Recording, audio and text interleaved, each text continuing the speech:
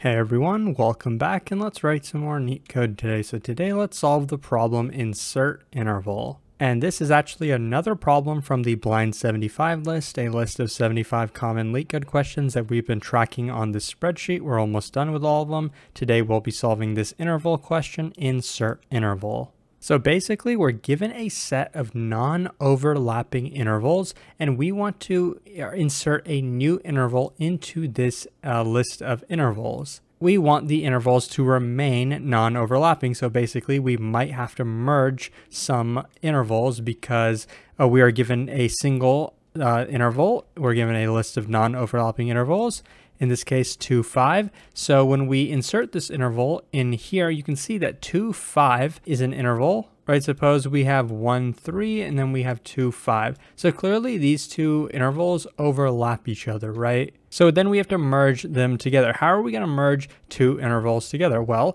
if they are overlapping, we're going to take the minimum of both of them. In this case, it's 1, and we're going to take the maximum of both of them. In this case, it's 5. So that's what the new interval is going to be, right? So we merge them together. We'll have a new interval like this, 1, 5, and so this is a new interval. And then you can see we have another interval, 6, 9. Now 6, 9 is not overlapping with 1, 5. So in our output now, we're going to have two intervals, right? We're going to have 1, 5 and 6, 9, and then we're going to return these intervals in the output. Now, the convenient thing is that these intervals are actually already sorted for us in ascending order based on their start times. That's good because that means we are not going to have to sort them. And if you've solved any interval problems before, you know that sorting always comes in handy for interval problems. And I don't know if they specify in this problem, but just so you know, an interval such as this, let's say we had 1, 2, and another interval 2, 3, these do count as overlapping because these 2 points technically are connected. So this would be one single interval, 1, 3.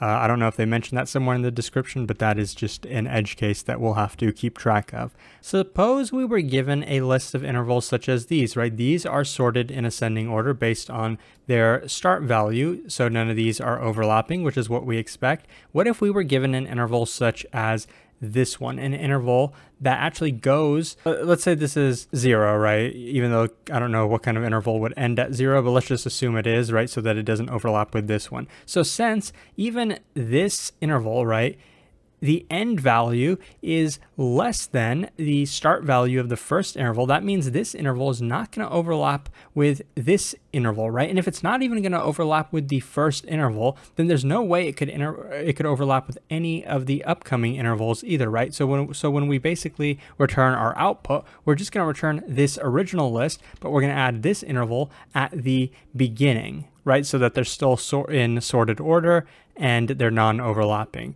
Now, what if the opposite was true? Suppose we were given an interval such as this one, 7 to 8 or something like that, right? Where the start value of this is actually greater than the end value of the last interval, right? In this case, this interval won't overlap with any of these, and then we can just return the original list and adding this to the end of the list, right?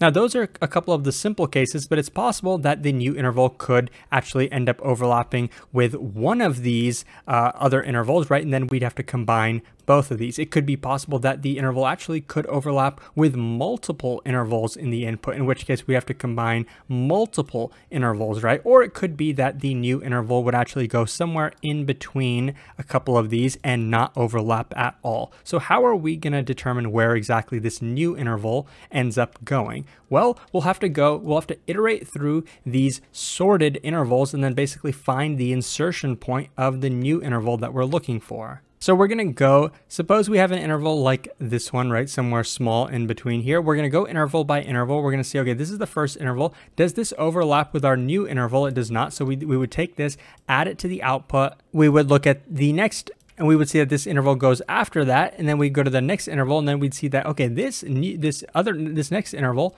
actually goes after the interval that we're trying to insert, right? Suppose we had a really small interval like this that goes in between. Then what would we do? Well, we wouldn't want to add this one to the result first. We would want to take this new interval, add it to the result, and then add this to the result. And then at that point, we can just take the remaining intervals and then add them to the result, and then we can return. So those are a couple more of these simple cases, right? Where we would not have to merge. Suppose we had an interval such as this one though, right? Let's say 0 to 3 or something like that. Okay, we iterate through the first interval. We see, okay, this interval is overlapping with this one. How do we know if they're overlapping or not? Well, we would check, okay, does the end value of the new interval, is it less than the start value of this interval? It's not, okay. Is the start value of the new interval greater than the end value of the current interval? It's not. So if neither of those are the case, that means this interval does not go after this interval and it does not go before this interval. So that must mean that they are overlapping, in which case we're going to merge them. How are we going to merge them?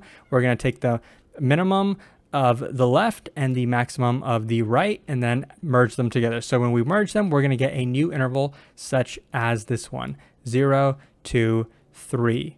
And once we have this merged interval, we're not going to actually add it to the output just yet, because we know that this interval could actually overlap with some other intervals that we now have that come following, right? And that's exactly the case. It's overlapping with this other interval 3, 4. So we've gotten rid of this first interval. Now we're going to be iterating to the second interval. We're going to see 3, 4. Okay, is this overlapping with our 0, 3 interval? Yes, it is. So we're going to merge these as well. We're going to take the minimum of the left. It's going to be 0, and the maximum of the right, it's going to be 4. So we merge these together. So now we're going to have a new interval from 0 to 4, and we're still not going to add this to the output yet because it could technically still be overlapping with some following intervals. In this case, we're going to get to the third interval, and in this case, they're not overlapping. How do we know that? Because the end value of this one, 4, is less than the start value of the interval that we're at. So what are we going to do? We're going to take this, the first interval, add it to the result now,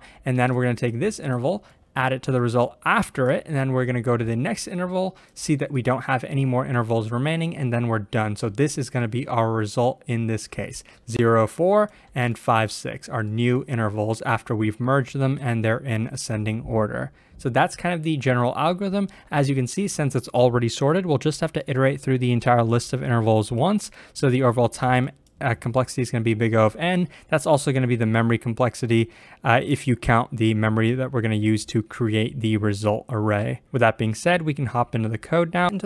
And so we are going to have a result of intervals.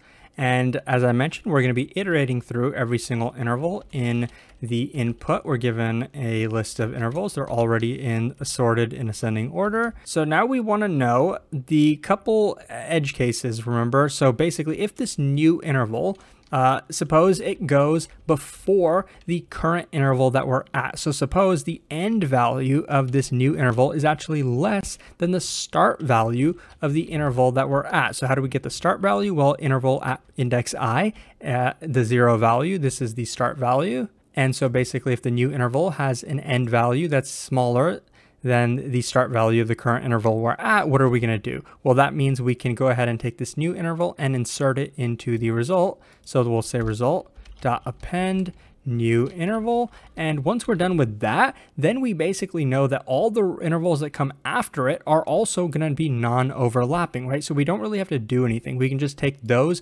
additional intervals, append them to the result, and then return. So in Python, an easy way to do this is result plus intervals, the sublist starting at index I going until the end of intervals, right? So we can just take that entire sublist and append it to result. You can do that with the addition operator, and then we'll just return that, right? We don't even have to continue this while loop. Now, the opposite case we discussed, remember, was else if this new interval actually goes after the current interval that we're at. Well, in that case, that means the new interval could actually still be overlapping with some intervals to the right. So we're not going to add the new interval to the result. Let me write the condition. So basically, if the new interval, the start value of this new interval was greater than the end value of the interval that we're at, Then we're to the result. We're going to go ahead and append that interval that we're currently at because it's not overlapping with this new interval, but we're not going to append the new interval just yet because it could technically overlap with some additional following intervals that are coming up. And the last condition, so these two conditions are if the new interval was not overlapping, but the last condition, else, if neither of these evaluates to true, that means the new interval is overlapping with the current interval that we're iterating through. So what are we going to do? Well, we want to update the new interval in that case, right? We want to merge it with the interval that we're at. And remember, how are we going to do that? Well, we're going to take the minimum of the left value of both intervals. So this is how we can do that. The minimum of the new interval and the minimum of the current interval we're at, and the maximum of the right value of both of these. So let me copy and paste. And the right value is going to be at index 1. So we just have to change those indexes. So this is what the new interval is going to be set to. Now, once we've updated that new interval, right, we basically merged it with a different interval. Are we going to add this new interval to our result? Well, not quite, because remember, this new interval could still be overlapping with some additional intervals that are coming up. So we're not going to add it just yet. And then at the end, so once this entire loop is done executing, we're going to go ahead and return the result, right? But remember one thing. So there's two ways that we could have exited, right? One is that if we ever got to the point where the new interval was, basically if this if condition ever executed, if the new interval was not overlapping with a interval, then we go ahead and add that new interval to the result and then we return, right? But if that never executes, then we're never going to end up adding the new interval to the result, right? So what we want to do before we return the result is go ahead and take to result.append that new interval before we return, right? Because that means basically we definitely want to append this new interval to the result, right? That's kind of what the function was telling us to do, insert the new interval. So we want to make sure that we do end up executing that. So once that's done, we have written the entire code. And as you can see, it is a pretty efficient solution. So I hope that this was helpful. If it was, please like and subscribe. It supports the channel a lot, and I'll hopefully see you pretty soon. Thanks for watching.